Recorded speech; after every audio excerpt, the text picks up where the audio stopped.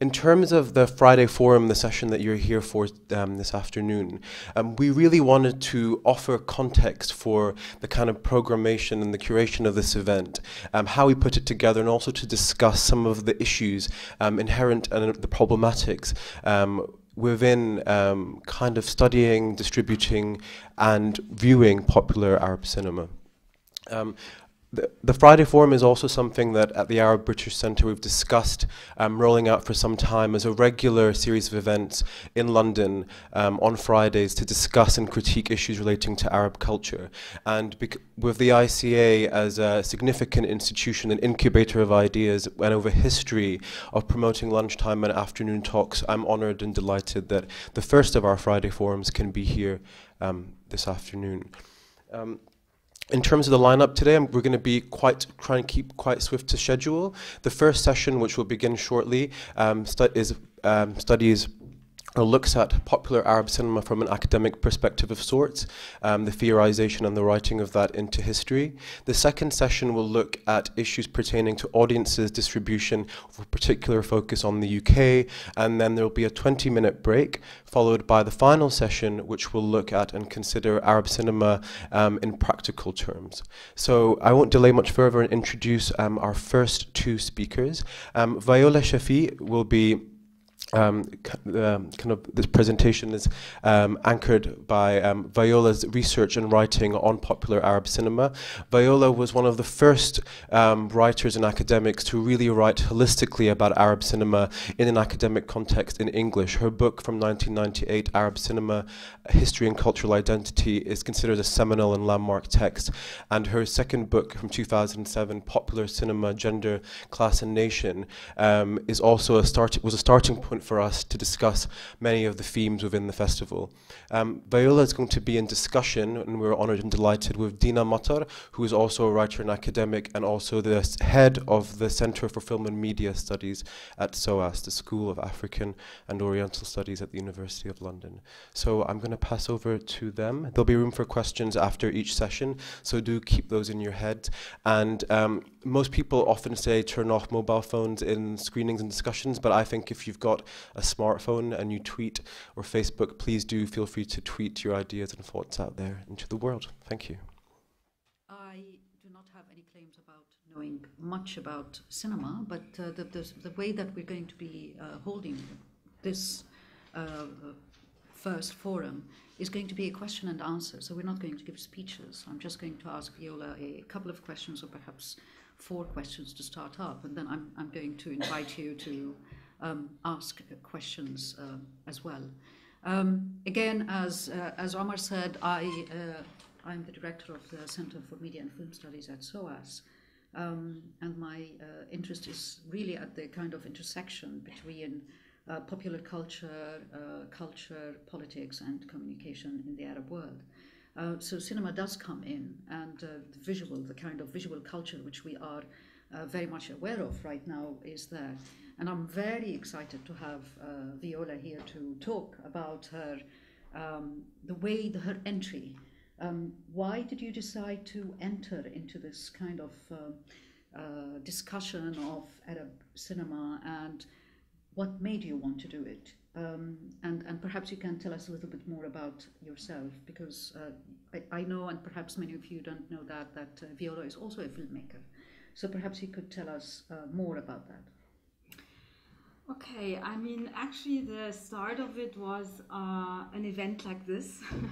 Because of my binational background, I was kind of, as a student, I wanted also, I lived in Hamburg at that time, so in Germany, so I wanted to present popular Arab Egyptian cinema to a German audience, and so far I was told I had already, some contacts to the Berlin Film Festival, and everybody was telling us how difficult it was to get, films from Egypt, and that it's so bureaucratic, and the Berlin Festival had already given up in, bringing any films from Egypt to Germany. That was in the late 80s. as a student, you have more time and you're more enthusiastic. So I went to Egypt and I stayed there for a few weeks, you know, and I sat every day on the desk of those, you know, bureaucrats and waited until we had together something like 16, 17 films from Egypt, and we screened them in Germany. It was a very long process, but it was the first real big retrospective of Egyptian cinema in Germany, and it was called Hollywood on the Nile. Actually, well, what we showed was less Hollywood on the Nile. It was rather realist cinema, you know, the good, fine works that were at the time labeled as, you know, so the ones that were representative, while this kind of films we did not show. And I think this is also quite, you know, telling. But I'm going back to this kind of dichotomy between, you know, the so-called committed and realist cinema and the popular cinema. We can, you know, we'll come back to that point later, but to complete the answer is that then I was asked by one of the journalists, what do you think is so different about Arab cinema than any other in cinema? And so this made me actually, this was you know, the start or the initial question for my first book that was also a PhD, that was Arab cinema, cultural identity. This was the initial question. What is, you know, what is so special about Arab cinema? Is it different? Is it really different? Because there were some people like Yusuf Shaheen, for example, the famous Egyptian director, who said, why are you asking me these questions? This is an international language and films, you know, travel, and I do not use a different language than Fellini, for example. All right. Good question, but for me, still there was more to discover, and actually I discovered more about it in the beginning of, you know, in the initial phase of Arab cinema. That was also more related to popular culture and actually also to traditional culture in Egypt particularly.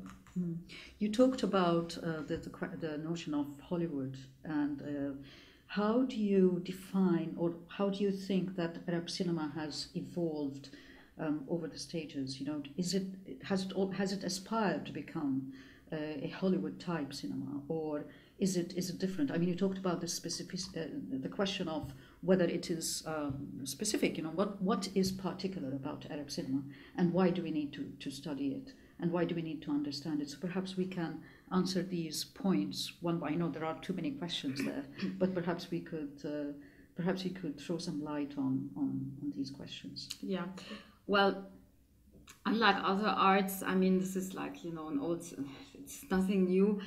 Cinema is also an industry, so it started as an industry, and therefore it had a universal also outlook, and it was using also, you know, and it was submitted to the same dynamisms and the same mechanisms of the market. So Egypt, as the biggest country at that time, was that country, and that was able to create such a local film industry, and it would have not been able to do so without actually the larger Arab audience, and without having had earlier already ventured into these markets with their disc music industry. So the songs, particular songs, you know, Abdul Wahab, but also Munir al-Mahdiya and so on, all these songs, they were they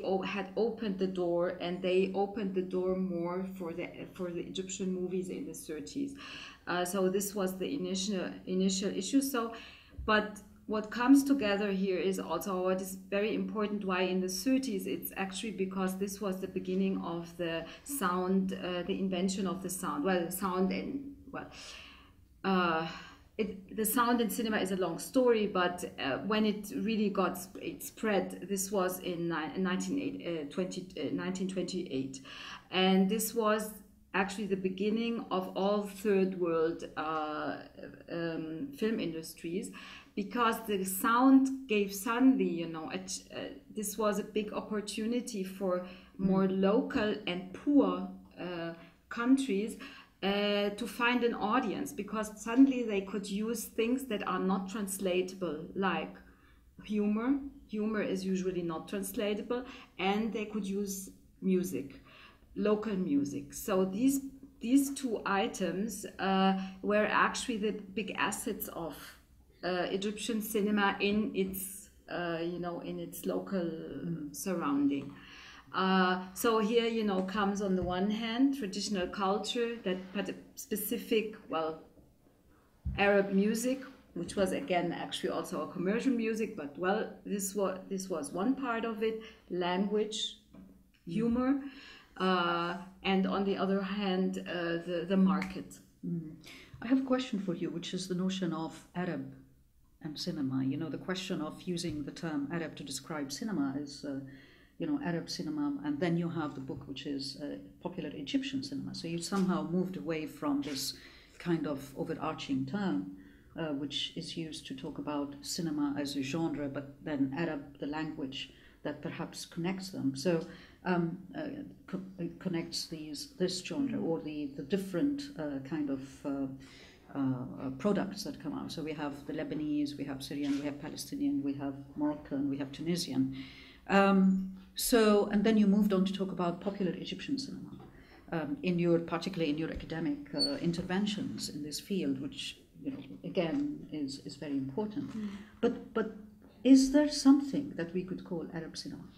Can we use that term really to describe a genre, and why can we use it?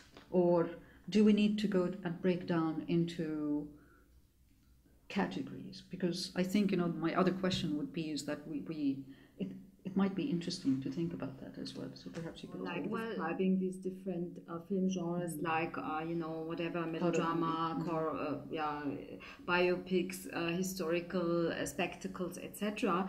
And the early, the ones that were used in in Western cinema and in the international field during the first 30 years of filmmaking, 50 years, were actually melodrama and comedy and the musical. But now asking about Arab, why label it Arab cinema? Actually, there is a problem in the English term of Arab cinema, because in French publications they used at that time, when I started working on it, they actually used the word always in the plural. It's used in the French to be les cinémas arabes, which means in a plural form, which is of course absolutely more adequate. Particularly, it would have been more adequate for my first book, as I was, speaking, trying to kind of, develop a history of all of the Arab countries.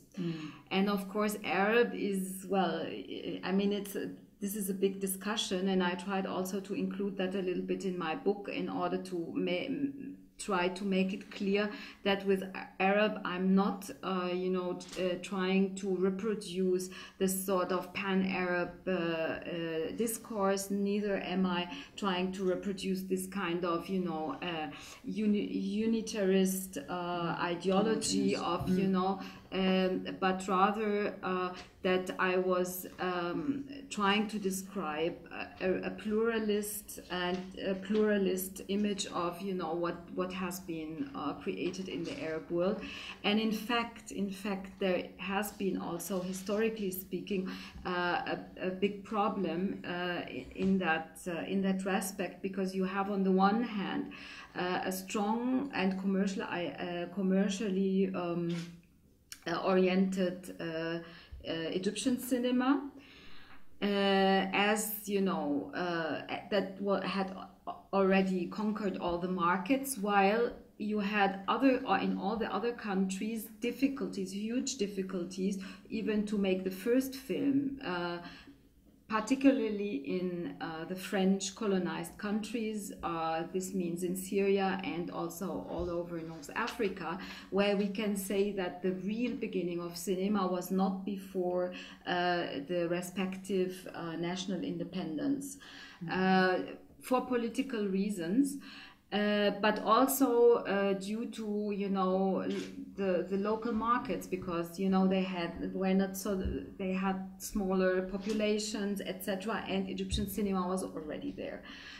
So these new cinemas were actually always were opposed, to the so-called popular Egyptian cinema, and at times they were almost, they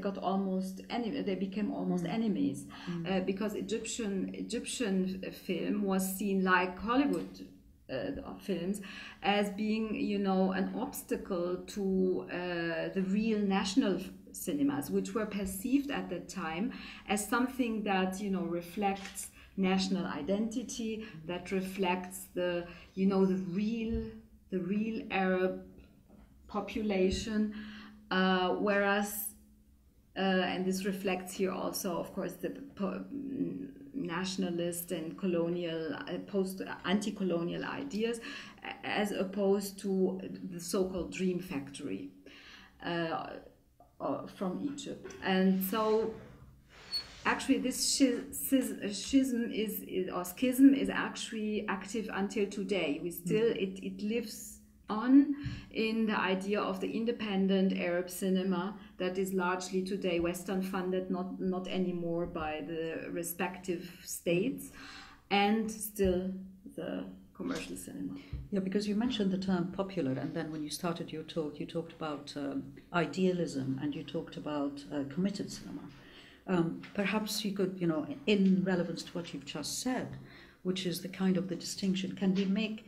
Is there really is distinction between what is popular and kind of shabi? Or the term popular in Arabic is translated into shabi, which sometimes means is a class, can donate class, has class connotations.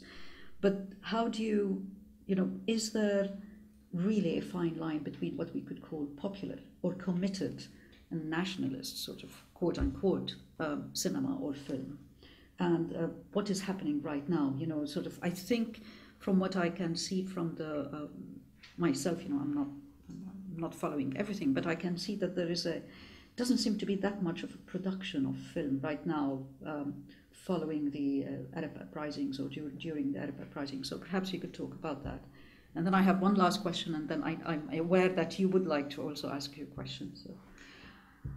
Well, the issue is, if we start speaking about, the Arab uprising, I think this is this we should discuss separately. I mean, in this context, absolutely, but it should be separated now from the issue of popular cinema and popular and independent cinema, because we are now in a kind of special and emergency situation where things are still moving and changing, and maybe also some of the the rules of the market are not working currently, so we cannot judge right now what is going to happen, but and still it's an interesting discussion, because I think revolutions, it was like in Cuba or in the UdSSR, for example, we had 10 years later extraordinarily interesting works coming out from the revolution, but it takes time until you get a real avant-gardist cinema evolving from a political uprising. It takes time. So, but we know of like currently the innovative and independent initiatives are mushrooming, and of course this is natural, because we are in an extraordinary situation, and so it will create an extraordinary cinema with other means, other languages, other also venues, but this in the future. Now, until the uprising, I would say I got more interested in the popular cinema because I felt that it was marginalized. So I almost felt pity with popular cinema. And this actually brings us back to such an event like this here, because due to the socialist convictions, you know, the socialist phase of, you know, and the anti-colonial phase, after the independence, the national independence in the respective Arab countries, we had, you know, a kind of discourse that spread that the dream factory, which is an absolutely, you know, well, Marxist, if you want to say so, oriented discourse, that the dream factory is, you know, opium to the people, and that it distracts them from understanding their reality. And so the better cinema was the realist cinema. The kind that you will see in beginning of and the end. There's one film that is included here that actually belongs to this kind of more committed cinema that was politically interested, and What is that film? The Beginning and End by Salah Abu Saif. That is also, you know, an adaptation of Naguib Mahfouz's novel. So this type of films were accepted also in the West, rather as being, you know, the film as being the real Arab cinema that is really speaking for the people, while actually the popular cinema is also speaking for the people, but in a completely different way. And this was completely neglected in film theory, but also in criticism. Local and Western criticism was actually in that was quite moralistic, if you want to say so. It was influenced also, apart from this kind of socialist orientation, it was also informed by aesthetic. You know, well, this is a good movie, this is a bad movie, this is a well-made movie, this is not, this is a tribal and this is moralistic actually, while they did not decipher the content of popular cinema. Popular cinema is syncretistic. That means it takes from everywhere, you know. So early Egyptian cinema drew from local, very, very, very local traditions. They drew from, you know, the Karagöz, the local Punch and Judy shows. They drew from, you know, the local comedy theater. They drew also from local music and so on. And they also, the repertoire of the shadow play, for example, you can find recycled in early Egyptian cinema. So this kind of taking from everywhere, being syncretistic, and at the same time recycling, you know, this is part of popular cinema, but this is also very close to the people. And actually, yeah, and so, but this has been disregarded for political reasons, and this is why popular cinema has been kind of marginalized. And of course we can... And I think popular culture in general in the Arab world, as well as other countries, has been marginalized to a certain extent. But what can popular cinema or popular cinema tell us, putting aside the notion of mediation, which is the fact that you have somebody filming and you have, you know, settings and so on, which can somehow change the context of a film according to my viewpoint, but I might be wrong, or the meaning of the film. So you have the positioning, the kind of how the camera works, and who is making the film and editing the film, and which shots are taken, and who's allowed to speak, and so on. But the question is that I want to ask is, and my last question, because then I'll come to you, which is what can popular cinema tell us about everyday life and about you know, people's demands and beliefs and so on. Do you see that as a, you know, a place where we could actually find signs for or, you know, kind of understand more what's going on in societies, particularly in changing and transforming societies like we have in the Arab world at the moment? Absolutely, but you always have to take into consideration the issue of negotiations. So for me, popular cinema is therefore interesting because it does not represent things in individual stories. They are very close, you know, to certain locations. They are not generalizing, they are not stereotyping, they are not exaggerating. But popular cinema is actually negotiating, always negotiating ideas, ideologies, and understandings. So, for example, they have been early Egyptian cinemas films have been negotiating the position of women. They have been negotiating arranged marriage. They have been negotiating modernism. So. They were blamed for being, you know, like representing the pashas and so on. But actually, what they were about was about the dream of social, you know, ascent. And they were in that they were actually representing that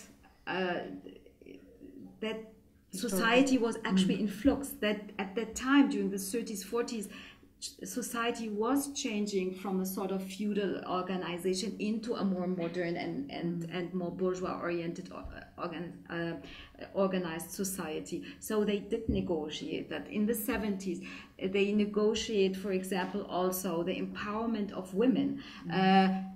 You know, for example, some of the stars have been blamed for some of the female stars have been blamed for their triviality, but in the end, you know, they have been also kind of representing in action movies, for example, when women became you know, the heroines of action movies. This is an empowered image. It's actually negotiating modern feminism, but through the means of very trivial and what puts, you know, the kind of informed and also cultured critic aside, and also the bourgeoisie, is that these films still have you know, trivial content, bad acting, bad music, and so on. But at the same time, they do something very important. They reflect exactly, you know, there where people are standing. They are confronted. I mean, the audience, particularly the not so well educated audience, this is their reality. It's a reality that is not clear, you know, that is in flux, where all the time they have to deal with a lot of contradictions and ambivalencies, and this is what this type of cinema reflects. Thank you. I think I must report that even serious kind of quote-unquote serious academic studies like history are looking into film archives as a way of trying to understand historical processes. So it's interesting that we are debating this at this moment. So again, I'm opening the questions to you. So please do ask questions. We have 10 minutes, Omar? Yeah. Please, you have an expert here, and you can ask whatever you want to ask. And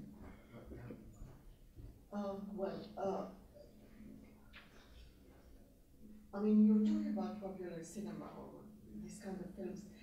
Do you think they carry a good material for violations of human rights in the Arab world? Thank you. I didn't fully understand your question. So could you explain that a bit more? What I mean is, in these films, I mean, let's say through the stories, you could see there is a violation of women's rights or the actual situation in the Middle East, which is so dire and so bad that it could, you know, it creates a chaotic situation, but mainly violations of women's rights. I mean, do you think these films can be used to highlight the suffering of the people, of the person in the Middle East, in particular women? Well, I mean, popular films have, or in general, Arab cinema has been, of course, dealing a lot with women's rights and particularly the more committed films, but also, you know, popular. Such as? Yeah, Aziza, the Tunisian Aziza. There have been quite a number, actually. The list is long. The list is really long. Yeah, Not in the old ones, in the new films. The very new films. You have, for example, Asrar el-Banat, Secrets of Girls, that was about, you know, premature a teenager pregnancy. You have, I mean, you know, it's, the list would be too long to cite here, but you have films dealing with that, of course. And I mean, if you want, you know, we can later sit together and I can give you a list, or you just Google it. It's very easy. And there is actually also a dictionary for Arab film, women filmmakers by AUC. So you can yeah, go look into that dictionary. Thank you very much. It was very interesting for me to hear how the introduction of sound really made a cinematic culture kind of kick off there. What's the relationship to television with popular Arab cinema and the arrival of television and the distribution of these films? And is the popular television culture different from the popular cinematic culture? Well, I'm not such a specialist on television, but actually, well, the Arab television started again with Egyptian television in 1963, I think it was. So they, so this initiated actually a generation, a new filmmakers generation into the old films. So there is a generation that grew up with films being screened on television all the time. But of course, also like in Europe, the emergence of television also affected cinema at different phases. So in the beginning, you know, it reduced, of course, also the numbers of audiences, and particularly in the 70s and 80s, after the invention also, or the spread of the VCR, there was a phase when, you know, women also in families rather stayed at home and did not go to the movies anymore. So it became, you know, the audiences became more male, in brackets, at times. And again, well, so in that, the television did have an effect, actually. It reduced at times also the number of moviegoers. At the same time, television developed also another star,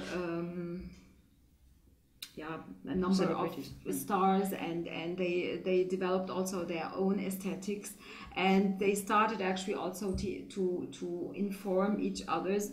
In Egypt, for example, it's today that, you know, the stars of cinema, when they get old or they cannot work anymore, they go they work more for television. I think, if I may comment briefly, there's also the musalsalats, you know, the serials have taken over a bit. Yes. But I'll have that question, and then if I may ask a question which I think is pertinent as well. So, I was very curious about an earlier comment that you made, Dina Matar, and also in regards to popular Arab cinema, is that you said that popular culture in the Arab world is more or less always marginalized. And I'm curious why that is. Is it because, like, with popular cinema, it has the concerns and it's reaching to a very specific local audience, in that, like, some of the popular culture, for example, I've written about Syrian lingerie, the racy lingerie culture of Syria, is that speaking to a very specific audience? Is this why the popular culture? I mean, now we're in a time of there's a fine art boom coming out of the Arab world, but the voices of local people are still sort of marginalized. I'm very curious if you can comment about that. do you want me to answer this? Go on. I can respond as well. But Well, you know, it is like in modern Arab, you know, arts, fine arts now, that you have the curator and the galleries becoming, you know, kind of the ones who not only, you know, they do not just collect that, but actually they have a say, and they become the catalyst for a certain type of arts. And the same actually is the case with, you know, commissioning editors from television since the late 80s in Europe. They have become, you know, the catalysts for independent or auteur Arab cinema. The same applies now also to the funding institutions, more and more the funding institutions from the Gulf states, which means that, you know, it's not the audience in the Arab world that initiates this type of cinema, but rather cultural institutions. And having said this, I have to point out that these films then go to festivals, and this is a big market, and they go to art house cinemas. This is a very small and poor market, but in the end, the films that the European or the international festival market wants to see is a sort of art house cinema that, you know, is aesthetic in a certain way, that is innovative, that is that breaches in a different way than the popular cinema can do.